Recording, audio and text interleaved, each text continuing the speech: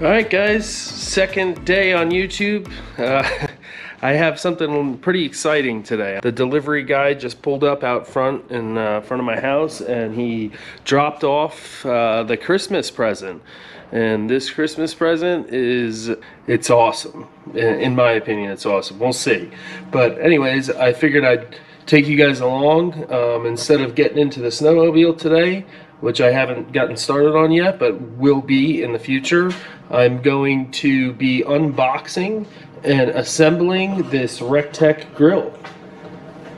It's a Tec 700 smoker. I ordered the grill itself, and then I ordered a bunch of pellets from Tec and the front shelf, which is up here.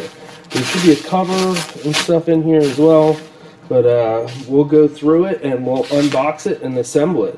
So I'll put you guys up somewhere. I gotta figure out where to mount you guys so you can watch the whole process as I unbox it and assemble it.